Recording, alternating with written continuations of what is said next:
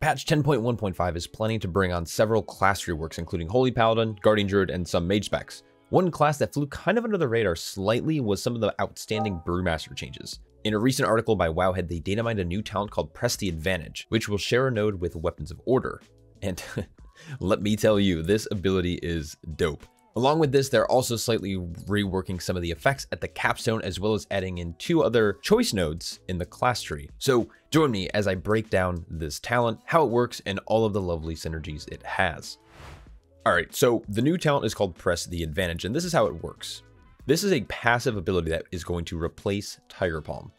Your auto attacks reduce the cooldowns of your brews by 0.5 seconds and block your target's chi, dealing additional nature damage and increasing your damage dealt by 1% for 10 seconds. This is an aura buff on the player. Upon reaching 10 stacks, your next cast of Rising Sun Kick or Keg Smash will consume all of those stacks to strike again at 100% effectiveness. This bonus attack can trigger effects on behalf of your Tiger Palm at reduced effectiveness. Okay, so with that out of the way, let's get into kind of the general testing and where my mind went throughout this. So first, I wanted to just simply test auto attacks and see how the ability compares. So without any damage amps, Press the Advantage is roughly about the same as your auto attacks, though there is a caveat to this, which is dual wielding versus wielding just a polearm. Now there is a way to increase Press the Advantage damage, but we're going to get to that in a little bit. Like I said, dual wielding is going to be far superior to a polearm since you'll have an increased attack speed with double auto hits. Throughout my testing, I was able to get about 10 stacks over about 12 seconds. Now, of course, this is just autoing. When you factor in things like rotation and movements, this might be upwards between like 15 to 20 seconds, but nonetheless, it's going to be much faster, where even just auto attacking took me about 30 seconds to gain 10 stacks of this aura buff. So this is really just going to incentivize dual wielding over single wielding. All right, so now at this point, I wanted to kind of test the cooldown reduction baseline of this ability. So I wanted to use Celestial Brew and then see how much seconds it would knock off. Now I am running light brewing, so my cooldown is 36 seconds. And after letting the auto attacks just kind of hit, this knocked about 9 seconds off the 30-second CD. So roughly 25%. But again, this is only when you're actually autoing. So if you're using things like Spinning Crane Kick, or you're not in melee range for some reason, you're not going to be getting that reduction. But nonetheless, still pretty powerful. This talent could actually replace light brewing if you wanted to pick up more damage with Training of Nizao without feeling really that much difference between your Celestial Brew windows. Okay, so now that we know what the cooldown reduction is from this talent, let's kind of get into the damage. Now, each stack you gain will increase your damage by 1%, and this is for all abilities. So once you gain 10 stacks, you can choose to hold those stacks for a bit to deal more damage with something like Spinning Crane Kick into a Counter Strike, maybe a Bone Dust Brew window, or you can opt into dropping those stacks by casting Keg Smash or Rising Sun Kick, which will then replicate that ability. Now, it's not going to add it to Press the Advantage. This is an actual replicated attack, which is kind of cool. This does provide a second Keg Smash, which will also provide that cooldown reduction for your Celestial Brew, meaning that if you're playing this talent, you're going to be getting way more cooldown reduction off of your Celestial Brew, which is gonna be a good thing, right? It's gonna provide you with more Celestial Brew uptime, therefore more absorbs, therefore more healing. Pretty cool. But it is currently bugged.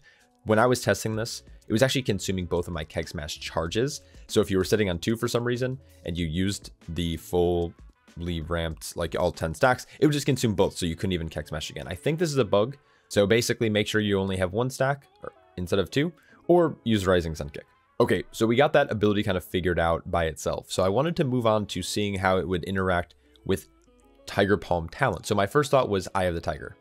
So at first I thought maybe it was every auto attack would apply Eye of the Tiger, which would be actually broken, but then I reread the ability and I noticed that it was every time you consume the 10 procs, it'll apply to the target. It does work if you Keg Smash or Rising Sun Kick, a little less uptime if you were just running Tiger's Palm instead, but this is going to save you a global and you're going to get that nice little damage increase from it. That's the only thing in the class tree that I can think about. So moving on to the spec tree, I wanted to see if Facepalm would work. So for those who don't know what Facepalm is, you might just skip over the talent without even really giving it much thought, but it's a 50% chance on your Tiger Palm cast that it's going to do 200% more damage. Now, this is obviously insane. Now, this does apply to Keg Smash and Rising Sun Kick, meaning that after you cast an RSK, it has a chance to replicate, dealing 200% damage. Now, the ability does read, so Press the Advantage does read, the ability deals damage at reduced effectiveness. So this might not be currently tuned properly, but we're going to test how high we can get in a second. But before I do that, I want to quickly test out the last two capstones. First, we have Chi Surge. This is going to proc every time you consume your 10 stack, and it's going to proc on either Keg Smash or Rising Sun Kick. Now, in AoE, this was roughly like a 4%, 5% damage gain, but it's still a damage gain. Now, this feels really cool hitting Rising Sun Kick and having Chi explode from your target, so this ability gets bonus points. Not sure if it'll be meta or not, but still pretty strong. Now, with Call to Arms, again, it's still gonna, both Chi Surge and Call to Arms are going to affect Weapons of Order still, but if you're playing Press the Advantage and choose to play Call to Arms, you're going to have a chance upon consuming 10 stacks to spawn Nizao. Now, we tested this, and I was able to get 6 to spawn in about 7 minutes of combat, so roughly 1 minute per proc. Now, you can get these back to back if you're lucky. That's kind of high RNG, but for the most part, it's like every third time you consume 10 stacks, you'll gain Nizao for 10 seconds. Now, this might be viable if you get your hands on a class trinket from Neltharion, but besides that, and I don't have it, so I can't test it currently, this could be actually a pretty strong combination, because that means about every minute you're going to gain upwards of 10,000 main stats for 10 seconds, which is pretty fucking rad, right? Now, Nizao is also being buffed going into this patch by 50%, which is pretty substantial, which could actually warrant, I haven't tested this in this video, but that could warrant a possible Black Ox build, which would be pretty cool, and it would definitely change the meta. But we'll figure that out when it gets there. Now, one last talent that I wanted to try was Blackout Combo. Now, this deals, for those who don't ever play with Blackout Combo or don't know what it is, every time you Blackout Kick, it'll affect your next ability used, and it'll add an additional modifier. So, for example, like Breath of Fire will increase the periodic damage. If you Keg Smash, it'll take extra seconds off of your brews, etc. Now, with Tiger Palm, it increases the damage by a lot.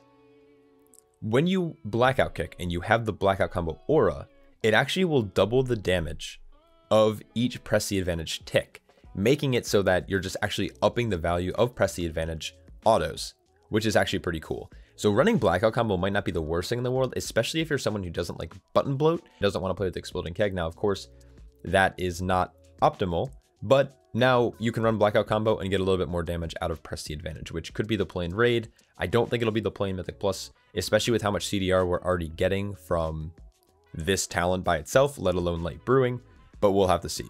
And now the very last thing that I wanted to test with this build was the maximum possible hit. So there's a lot of cool things that this interacts with.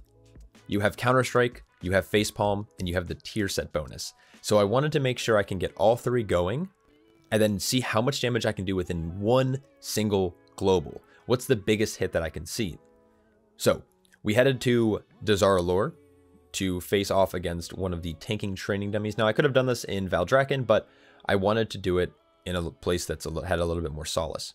So after about 5 minutes of testing, I was able to line up a Counter-Strike with my leverage stacks with a lucky Facepalm proc on the Rising Sun Kick, and my first Rising Sun Kick hit for a whopping 107k crit, followed by a 268k crit from Press the Advantage, which meant that I was doing 375k plus the Chi Surge proc, which was 15k, which could crit, meaning that in a perfect scenario where, like, with a good roll of the dice, you're hitting for over 400k in a single global, and all of it's passive. So pretty cool. I really like the rework to this talent, and I can't wait to see where Blizzard takes this. Now, more than likely, with things like bugged out Keg Smashes, as well as the Press the Advantage reading that it's going to do reduced effectiveness, but still having like the full effectiveness of Tiger Palm talents, I think that they're probably going to tune the numbers a little bit, but we'll have to see when we get there.